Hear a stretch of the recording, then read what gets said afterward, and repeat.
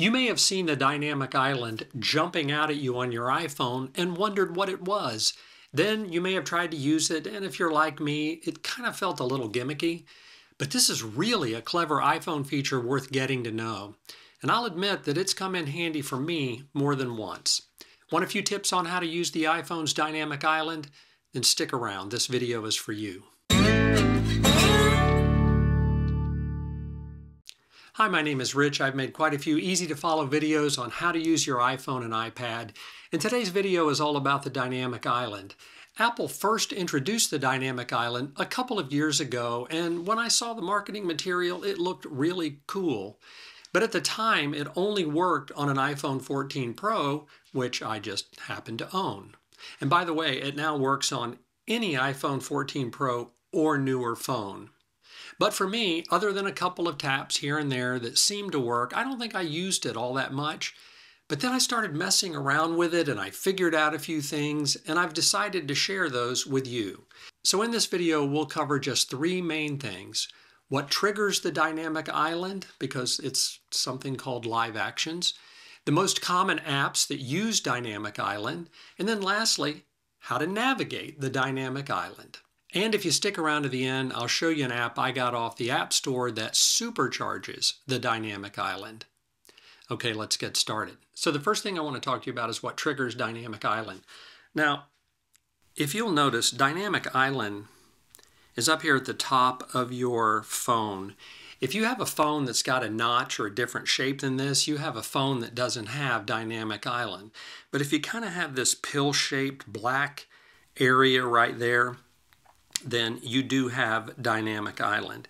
And when you press and hold on it, you get a little haptic feedback, a tap, but there's nothing going on there.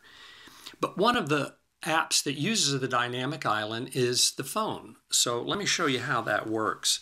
I'm going to take my other iPhone and I'm just going to call my phone here.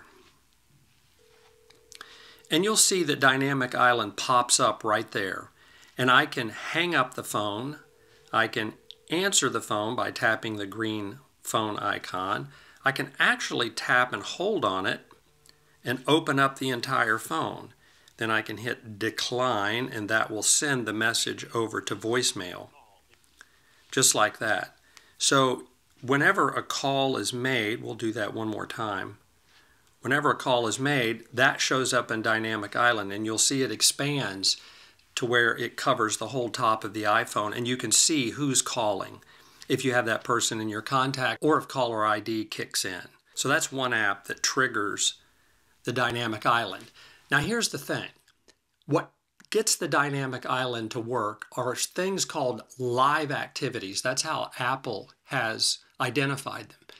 But there's no real way to go into your phone and find live activities. So you can't go into the phone and then go to settings and then go to apps and then go to, one of these phone things like FaceTime, which by the way also triggers the dynamic island.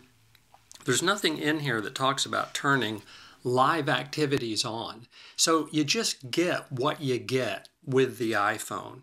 Now, what got me interested in it and what confused me a little bit is that I got Apple's Sports app.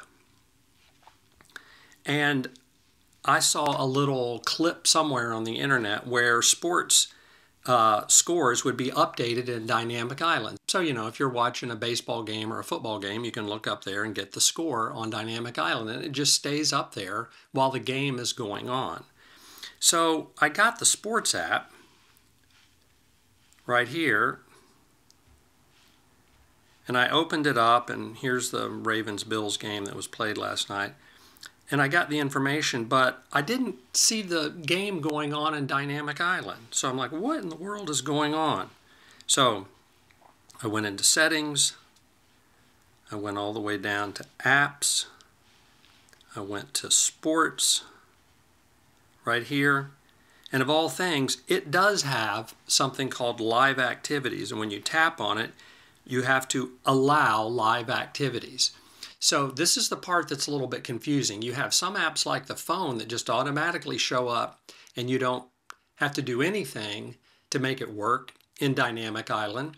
And then you have apps like the sports where you actually have to go in and tap on Allow Live Activity. So if you put an app on your phone that's supposed to work in Dynamic Island and you're not seeing anything, then you may need to go into the settings, apps, find your app, and turn on live activities. I know that's a little bit confusing, but once you get the hang of it, you'll see what I'm talking about. So there are other apps that also trigger this. It's not just the telephone that you just saw. You can do a voice memo. So if I go into voice memos, and if I'm in, say, a meeting and I'm just wanting to record the meeting to a voice memo, and I tap on record and I start talking, you'll see that it's recording here. If I close it out, you'll see that it's up in the Dynamic Island up at the top. And you can tap and hold, and you can stop the recording if you want to stop it, or you can see that it's going on and you can see that it's recording my voice. So that's another app that uses the Dynamic Island. Still another one is music. If you go into your music app and you start playing some music, like a little Jackson Brown, and you close it, you'll see that you've got the music app playing in the Dynamic Island up above. Let me turn the sound off.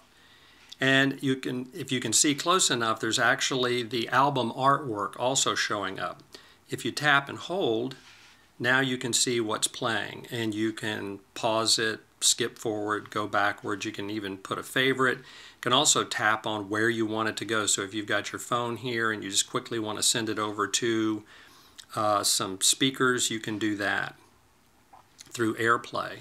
And all of that's done through Dynamic Island. You don't actually have to go into the app and search around to do that. I've actually found that pretty helpful. Still another is timers. If you go into clock, and maybe you want to set a 15-minute timer and you hit start, you can see that it's running here. And now it shows up in Dynamic Island as well. And you can just tap and hold, and you can pause it, and you can start it back again. This is handy if you're trying to keep track of something in your kitchen, or you're just wanting to get sort of a countdown clock, that kind of thing. But it's up in the Dynamic Island. That's another app on your phone that you can use for that. Another app that you can use is podcasts. If I go into my Mac Power Users podcast, but here's something that's a little different. If you'll notice, now you've got the timer running over here, and you've got the podcast playing over here. And if I tap on that, I can bring up the podcast. And if I tap on the little timer over there, I can bring up the timer. So now you actually have two things that are running in Dynamic Island at the same time. You can have two different things going, and you can just tap and hold to get to one, or tap and hold to get to the other.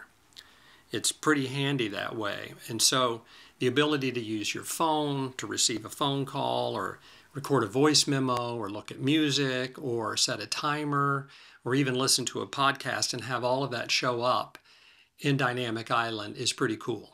Okay, the next thing I want to talk to you about is just how to navigate the Dynamic Island. For me, it's a little tricky. I can't get it to work perfectly every time. But here you've got two apps running. If you just take and swipe from right to left, you can bring the timer over into the main part of the Dynamic Island, and then you can tap and hold and you can see it running. But now you've got the podcast that was running and it's gone. If you want to bring that podcast back, you can just put your finger in the middle of Dynamic Island and swipe down, and now you've got the podcast back. If you want to get rid of it, you can swipe it like that, and then you can swipe it again, and now you have nothing in Dynamic Island, even though those two apps are still running. To bring it back, you just swipe kind of down like that, and it brings back both applications, just like that. So you can have a couple of different applications, and to navigate around between them, you can just swipe back and forth. For me, though, if both of them are up there, I can just tap and hold and bring it up that way, or tap and hold and bring up the other app that way. That's a little bit easier for me than swiping around. But that's how you navigate the Dynamic Island. Okay, the last thing I want to show you is just this really cool little app. The name of it is Lock Launcher. You can find it in the App Store, and it does a whole bunch of different things. But one of the things it does is it puts apps that you can access up in the dynamic island, making the dynamic island really useful. So here is the app itself, a little app icon. Of course, it looks like a little spaceship because it's called Lock Launcher. But I'm going to tap on that. And the one thing you do have to do in here, like you did on the sports app that I talked about earlier, is you have to turn on live activities for the dynamic island. So I'm going to go in here. I'm just going to turn that on. And now it's done. And I'm not going to show you how to set this whole thing up. This isn't a video on that, but it is a video to show you that there are apps in the App Store that take advantage of the dynamic island, and this is one of them. And what I've done is I've turned it on, and now you can see I've got the date showing up and the little icon for Lock Launcher right there.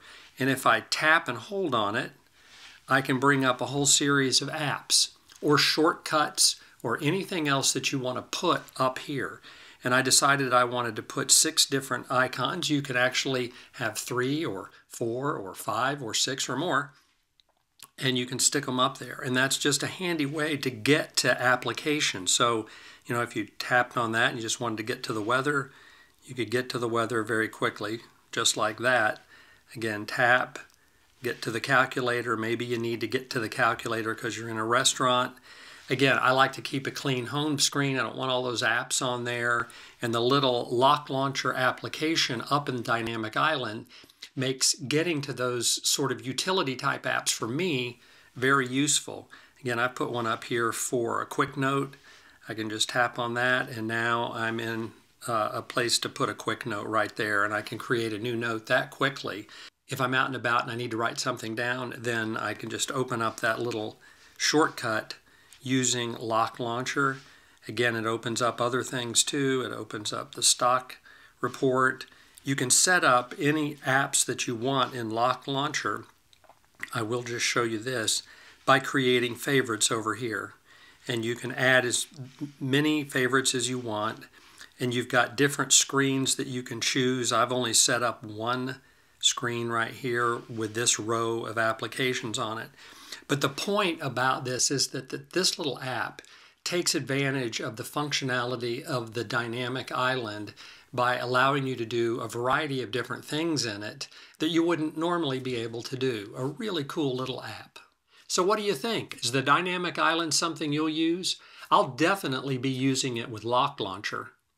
Okay, that's it for today's short tutorial. I hope you found it helpful. Thanks so much for watching, and I'll see you in the next video.